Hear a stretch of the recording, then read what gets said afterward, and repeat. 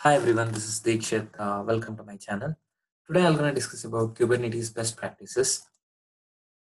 To watch this video, prerequisites are you need to know the basics of Docker and basics of Kubernetes objects. And coming to the best practices of Kubernetes, the first one is use stable API version.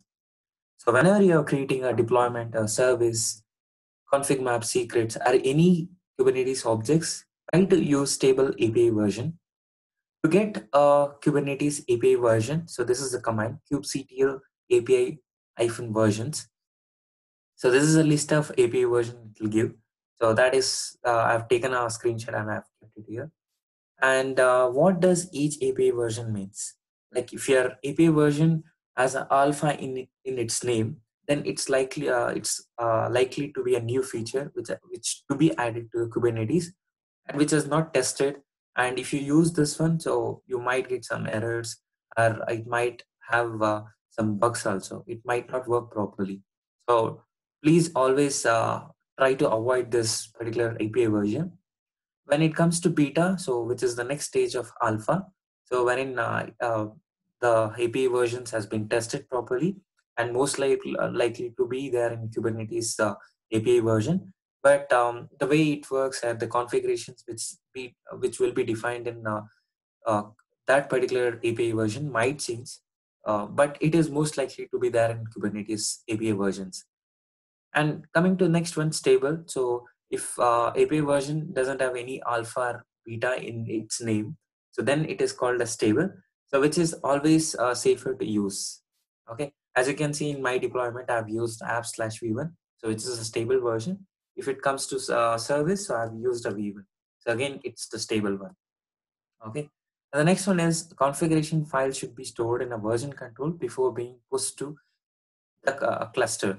So it is always recommended keep your all configuration file related to deployment or ingress services, all the files in GitHub, so that if any issue with your configuration files, like if somebody has changed it, because of that we are not able to get a proper objects and Kubernetes cluster, you can roll back to those changes and you can restore your objects and you can recreate your objects very easily. Okay. And version control tools might be GitHub or SVN. You can use according to your project requirement, or so whichever think you like, which costs you less. Okay. The next one is write a configuration files using YAML rather than JSON. However, you can use both JSON and YAML both. So, but it is always recommended to use YAML because it is very easy to maintain, and also manage also it is very easy. If you want to see, you can see in the diagram itself. So in a JSON format, so if you want to add one field, so it is like you need to go through a lot of fields and then you need to change that. So if you see in managing perspective and users friendly perspective, YAML is always recommended. The next one is group related objects or put into a single file whenever it makes sense. That means, so obviously, like if you put all the objects in a single file, so it is very easy to manage. Managing single file better than like managing multiple files. I'll just show you one example. So this is the one. See, in this particular YAML file, I have service and deployment put together. So when I run a single kubectl apply command, so both these things will be created. Okay. So managing one single file is always better than managing multiple files, right? So that's the reason. So if it makes sense, like put all the objects in a single file and then create it. Okay. And then many of the kubectl commands can be applied in directory. So let's say, for example, so if you want to create 15 objects, so you have 15 YAML files, rather than doing a kubectl apply for 15 individual uh, configurations file, what you can do is, like, I'll just show a demo for that. So I have a folder. So in that, I'll just show you. So basically, in that I have so 4 configuration files. Okay. So if I want to create 4 configuration, then I need to apply 4 times kubectl commands, right? So rather than, what I can do is I can apply on that folder, kubectl apply -f, and then I can just give that folder name. So when I do this, whatever the configuration files there in that particular directory, which will be created. So let me do a kubectl get all. As you can see now, all the objects has been created. So it is always better to use kubectl commands on the directory. So in many of the cases, you can use all kubectl commands on the directory itself. And the next one, put object description annotations to allow better introspection. Means like the annotations are basically it's kind of metadata. So if a person comes who doesn't know, who doesn't have any knowledge on this particular object, you can easily make out. So in my scenario, see, I have given a better information about my init containers. What is my init container name? What is the image I'm using? What is the command entry point command I'm running? So all this information I'm giving, and also it makes sense like when you're trying to call your object from any third-party tools or via you, if you're using any API to get the information of your object. So that time it quite largely helps you. Okay, so always give a proper annotations. Okay, and then the next one is don't use only pods to deploy your application. Pods will not be rescheduled when in the time of node failure. So obviously, if node fails, your pods which are there inside the node will be failed. And pod doesn't have a feature like when node comes up, like if it is failed or if it is stuck somewhere, again restart by itself. It is not there in pod. So in that cases, you just use a deployment or replica set. So if you use a deployment which creates both replica set to ensure that the number of pods is always available, and specifies a strategy also how to replace pods. So by default, it is rolling update. So there are many other deployment strategies also. Recreate, blue green canary deployments are there, and many more deployment strategies are there. If you want to have a good knowledge on deployment strategies, so I have a video for that. I'll just leave a link in description. Please have a look into that also. The next one is create a service before its corresponding backend workloads and before any workload that needs to access it. In some cases, let's say your application that needs a value variable is there that needs to be initialized with the endpoint. So from where application should be accessed. So if that value should be, populated. If you want to populate that one properly, then it is always recommended first create service, and then after that create the backend workloads. In my case, like as you can see in the diagram, it is pod. Okay. And when Kubernetes starts a container, it provides an environment variable pointing to all the services were running when the container was created. Let's say I have a service which is named of foo. So when the container starts to create, so it will send an environment variable as shown in the diagram. So that's the reason it is always better to create a service first and then create corresponding backend workloads. And it is always better to use readiness probe and liveness probe. Basically, these are health checks. So readiness probe makes sure once your pod is up and running only, then only the load will be redirected to that pod. So user request will be redirected to pod.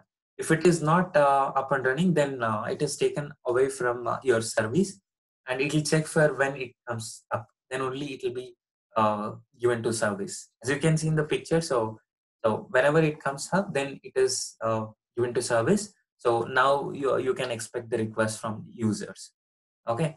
And the next one is liveness probe. Liveness probe is basically whenever your pod stacks are, if your application is not working properly, so then in a particular time period, so it'll try to ping. It'll do a health checks basically. So if it is not responding, then it'll restart it. So it is always recommended to use both the readiness probe and liveness probe together. And if you want to have a deep look into readiness and liveness probe, this also have a video. I'll put a link in description. Please have a look into that also. And make use of init containers because there are scenarios where containers need initialization before becoming ready. The initialization can be moved to any other containers to do a groundwork first, and then start your application container.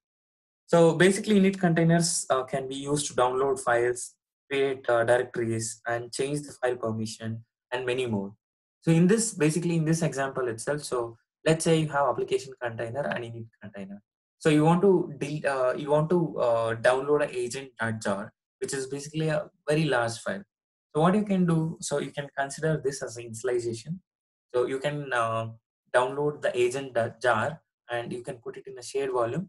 By that shared volume, you can copy it to application container. Okay, this also makes one more advantage.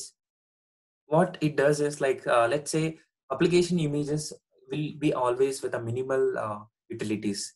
So if you want to download any jar file or any file from other place, you need to have either curl or wget. So if you install a wget and application image, so obviously your application image will grow like the size of your application will be increased. Even if it is like 10 or 20 MB, it matters, because when you're pulling in many systems, so it matters. Okay, so what you can do, you can take a um, init container, so which is basically as only wget utility. So you can download on that agent.jar, and then you can put it in a shared volume. So then you can send it to the application container. This is always suggested. So whenever it is possible, always make use of init containers. The next one is the image pull policy, and the tag of image affect when kubelet attempts to pull a specified image. So there is something called as image pull policy field in container configuration of any Kubernetes object like pod or deployment or service. So in that, if you specify if not present, what it does, if image is not found in local machine, so then it will try to pull from the artifactory. Okay, if the image pull policy is always, so even if it is there in local, so it will try to pull the image always. Okay, and if image policy is not specified, so it is omitted from your configurations of your container, then the image tag, if let's say image tag is latest, then the always value will be applied to this field, okay, by default. And if the tag of image, if it is not latest, then it will be like if not present. Okay, and there is one more option, image pull policy never. So what it does, it never it assume like image is present in your local machine, so it never pulls the image from artifactory. Okay, and so you need to decide based on your requirement how you want to use this image pull policy, if not present, always, or never. So you can choose between these three options. Okay, and try to avoid the latest tag, because whenever you're deploying containers to production, so which is always better to avoid this latest tag, because it is very harder to track which version of the image is running, and more difficult to roll properly also. Okay, always avoid the latest tag thing. Okay, you just properly tag your image, then you use it and deploy it in production. And to make sure the container always uses the same version of image, you can specify its digest, like rather than using a tag. So you'll be having at the end of if you build any image, at the end of image, a SHA ID will be generated, right? It is always recommended to use the SHA ID, so that we can make um, always it is using a proper image, a proper version of your image. The digest uniquely identifies a specific version of an image, so it will be never updated by Kubernetes unless you change, right? That's the reason it is always better to use digests. Okay. So these are all the things I wanted to discuss in this video. There are many other best practices also. So I'll try to do one more video, so on best practices itself. So that's all for this video. Thank you. Have a good day. If you have liked this video, please share and subscribe.